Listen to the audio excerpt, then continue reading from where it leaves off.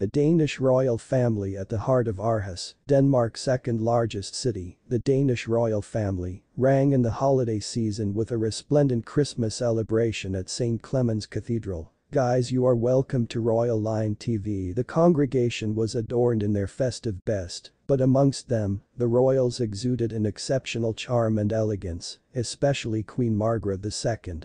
At the age of 83, the monarch's vibrant attire, consisting of a bold red top, and it was a sight to behold. Whereas ruler Queen Margrethe of Denmark's striking gathering was the conversation of the town, the genuine stars of the evening were the youthful royals. Sovereign Christian, 18, and Princess Isabella, 16, in conjunction with 12-year-old twin Sovereign Vincent and Princess Josephine, were the central point of open deference.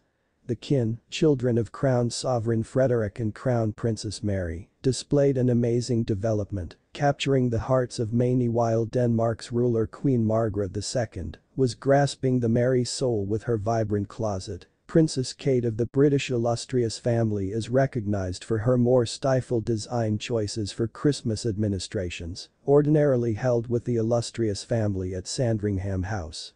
In any case, one of her Christmas outfits was a striking flight from her regular fashion, a deviation that will not have found favor with Duchess Meghan. Thanks for watching.